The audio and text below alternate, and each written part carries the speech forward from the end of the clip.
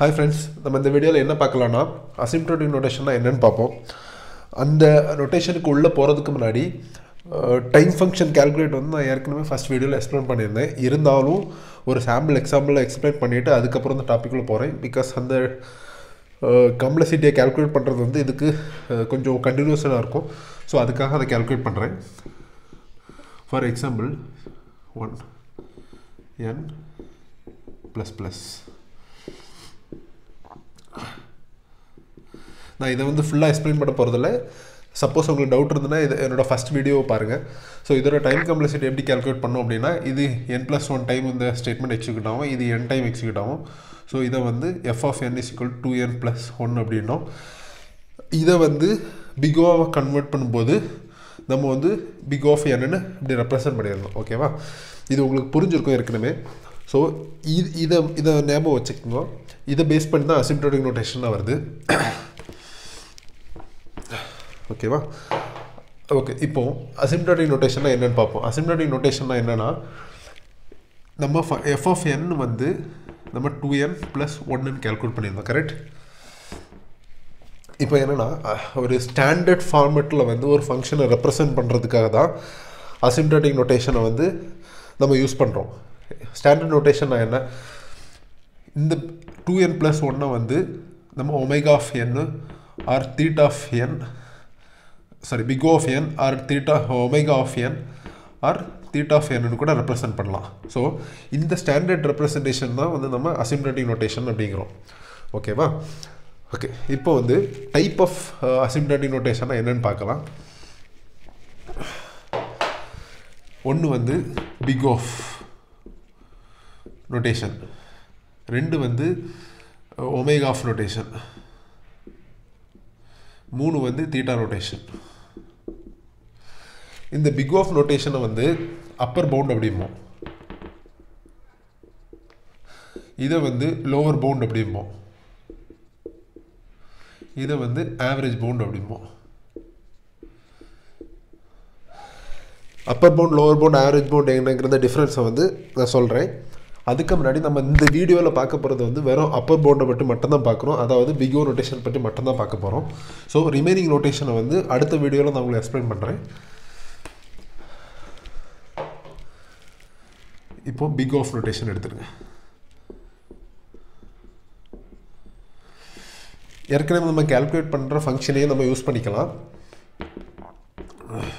2n+1 big of நோட்டேஷனோட formula என்ன அப்படின்னு பார்த்தீங்கன்னா f of n less than or equal to c into g of n omega of g of n for all n greater than 0 and c greater than 0 and all positive values.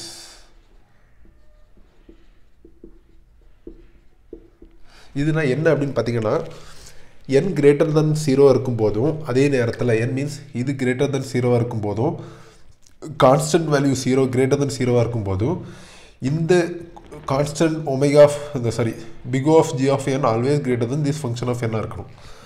ஓகேவா? இதுதான் இந்த இதோட example. என்னன்னா c வந்து positive value plus greater than 0 இருக்கும் போதும், n value வந்து பாசிட்டிவும் greater than 0 இருக்கும் போதும், இந்த சைடில் இருக்க நோட்டேஷன் வந்து greater than f of n இருக்கணும். அதுதான் பிக் ஆஃப் நோட்டேஷன் அப்படிம்போம். ஓகே, அதோட சாம்பிள் ஒரு ப்ரோக்ராம் சொல்கிறேன். நம்ம ஏற்கனவே நோட் பண்ணி வச்சுருக்கோம் f of nங்கிறத வந்து 2n+1 அப்படின்னு. ஓகேவா? இப்போ எதை ரெப்ரசன்ட் பண்ணால் இதை விட இது கிரேட்டராக தானே இருக்கும். ஃபார் எக்ஸாம்பிள் 2n²+1 இது மென்ஷன் பண்ணியிருந்தாங்க. இதை மென்ஷன் பண்ணால் கூட இது வந்து ஆல்வேஸ் கிரேட்டர் தென் இதாக தான் இருக்கும். ஓகே, சிம்பிளாக வந்து நீங்கள் வந்து எதுவுமே யோசிக்க வேண்டாம். சிம்பிள் மெத்தட் எப்படி கால்குலேட் பண்ணலாம் அப்படின்னா, இங்கே வந்து ரெண்டு நோட்டேஷன் இருக்குது தானே. அப்போ என்ன பண்ணோன்னா 2n+n அது கூட அடிஷ்னலாக ஒரு n ஆட் பண்ணிட்டீங்கன்னா, மல்டிப்ளை பண்ணிட்டீங்கன்னா அதை வந்து கிரேட்டர் தென் இதை வந்து பை டிஃபால்ட்டாக வந்துடும். ஓகேவா? இப்போது நான் ஏற்கனவே பழைய வீடியோவில் சொல்லியிருக்கேன் 2 of nங்கிறது வந்து இந்த ஃபங்க்ஷனை வந்து நம்ம எப்படி சொல்லுவோம்? Big of n அப்படிம்போம். கோஎஃபிஷியன்ட்டையும் கான்ஸ்டன்ட்டையும் ரிமூவ் பண்ணிட்டு ஸ்டாண்டர்டாக வரும். ஓகேவா? இப்போ நமக்கு தெரிஞ்சிருச்சு n தான் வந்து பிக் ஆஃப் n வந்து இதுதான் பிக் ஆஃப் n அப்படின்னு தெரிஞ்சிச்சு. இந்த n வந்து எதை ரெப்ரசன்ட் பண்ணுது அப்படின்னு பார்த்தீங்கன்னா இதை ரெப்ரசன்ட் பண்ணுது. ஓகேவா? So big of நோட்டேஷனுங்கிறது upper bound வேல்யூன்னு நான் ஏற்கனவே சொல்லியிருக்கேன். ஸோ நம்ம ஃபங்க்ஷன் வந்து டைரெக்டாக வந்து இந்த நோட்டேஷனை ரெப்ரசன்ட் பண்ணும்போது இதுக்கு அப்பாற்பட்ட அங்கே இருக்க அவ்வளோ வேல்யூமே வந்து பிக் ஆஃப் நோட்டேஷன் தான், அப்பர் பவுண்டு. ஸோ இதுக்கு லெஃப்ட் சைடில் இருக்கிறது அவ்வளோமே லோவர் பவுண்டு. இந்த டைரெக்டாக எக்ஸாக்டாக மீன் பண்ணுறதை வந்து ஆவரேஜ் பவுண்ட் அப்படிம்போம். ஸோ எதனால நான் அப்பர் பவுண்ட் ஆவரேஜ் பவுண்டுன்னு சொல்கிறேன் அப்படின்னா நமக்கு தெரியும் இதுதான் வந்து ஆவரேஜ் பவுண்ட் அப்படின்னு. பட் அப்பர் பவுண்டட் நம்ம பிக் ஆஃப் நோட்டேஷன் கேல்குலேட் பண்ணும்போது நீங்கள் இதில் இருக்க எந்த நோட்டேஷன் இதை தவிர்த்து ரைட் சைடில் இருக்க எந்த நோட்டேஷனை யூஸ் பண்ணி கூட C of G of n calculate பண்ணிக்கலாம். ஸோ தட் மீன்ஸ் என்ன சொல்ல வரேன்னா இதில் வந்து n தான் போடணும்னு அவசியம் கிடையாது.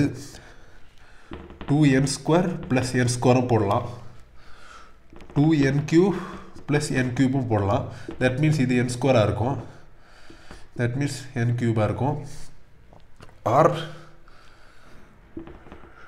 2 into 2 power n plus 2 power n போடலாம். தட் மீன்ஸ் இது வந்து பிக் ஆஃப் 2 power n இருக்கும். ஆனால் அதே நேரத்தில் இந்த log of n போடக்கூடாது. ஏன் அப்படின்னா பிக் ஆஃப் நோட்டேஷன் வந்து ஆல்ரெடி சொன்ன மாதிரி பிக் ஆஃப் நோட்டேஷனை வந்து அப்பர் பவுண்டு. ஸோ நம்ம ஆவரேஜ் பவுண்டு நம்மளோட டைரக்ட் எக்ஸாக்ட் பவுண்டு வந்து n.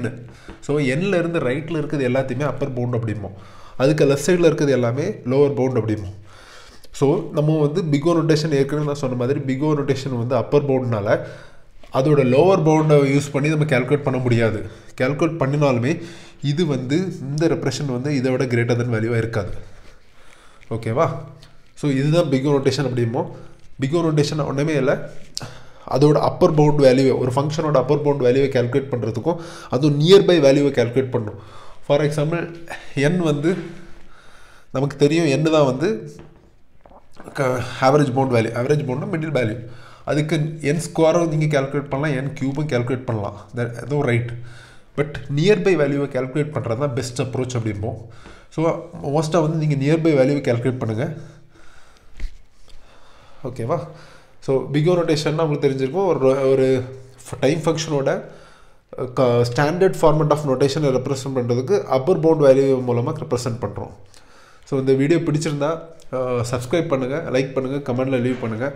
ஸோ அடுத்த வீடியோவில் வந்து லோவர் பவுண்ட்னா என்ன, ஆவரேஜ் பவுண்ட்னா என்ன அப்படின்னு எக்ஸ்பிளைன் பண்ணுறேன். தேங்க்ஸ்.